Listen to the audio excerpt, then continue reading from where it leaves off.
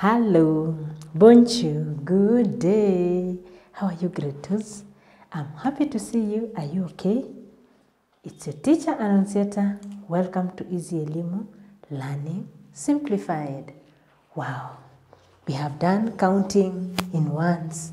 We have done counting in twos, both forward and backward. Now we are counting in fives. Who can remind me the rule?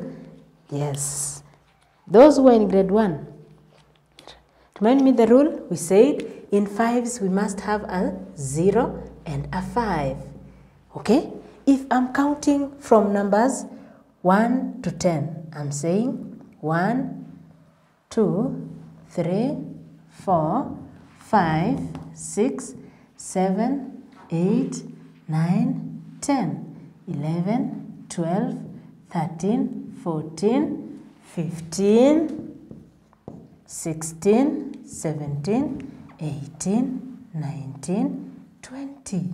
So I'm supposed to count in fives. What does counting forward in 5 and backward mean? Forward means plus 5, backward means minus 5. So if I'm counting forward, I am supposed to add 5 on every number that I'm given. And if I'm counting backwards, I'm supposed to reduce the numbers by 5. So how do I go about it? I started from 0, so I'm saying 1, 2, 3, 4, and 5. Move on. 1, 2, 3, 4, 5. 1, 2, 3, 4, 5. 1, 2, 3, 4, 5. So what have you realized about our numbers when we count in 5? If this number has a 5, for example, the first number has a 5. The next number will have, if it has a 0, it has a 5. The next number will have a 0. Then the next number will have a 5. The next number will have a 0. Let's continue. Next number will be, teacher, it is 25. Very good. Then the next number must have a 0, which is that number 30. Then the next number must have a 0, which is that number 35. Then the next number must have a 0, which is that number 40. Then the next must have 45. And now lastly, it has a 50. Wow. Now, if I'm told, fill in the missing numbers. Now I'm counting forward.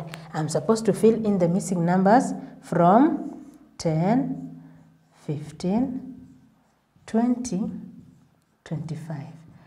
Which one is the missing number here? Now, these ones now ask me to fill in going backward. So which one is the next number there? Missing numbers, let's see. Let's go to where 10 is. 10 was the number here. So after 10, we went to 15. Then 15 goes to 20. Then after 20, we went to which number? 25. So which one is the next number after 25 that has a 0? The next number after 25 that has a 0 is 30. Then you ask yourself, which one is the next number? If I add 30 plus 5, which is the next number that I'm going to get that has a 5? Because this is a 5, a 0, the next number must have a 5. So it will be 35. Now the question is here. I've been given now 35 and I'm being told, reduce these numbers by 5. So I will come here, take away 5, get 30. Take away 5, I get 25. Take away 5, I get 20. Take away 5, so it is 20, 19, 18, 17, 16, and 15. I take away 5, it will be a 10. That is how you count numbers in fives in the forward and backwards. And remember, these are the numbers that are between number 0 and 50. Now, in the next lesson, we want to find out how do you count forward and backwards in fives with numbers between 50 to 100. Is it easy? Is it hard? Can we try that? Can we manage? Are we together? Any problem? Any question? Now, from here, you're going to write for me numbers.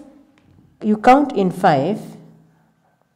Count in 5 and write numbers between. Write numbers in 5. Write numbers between 0 and 50.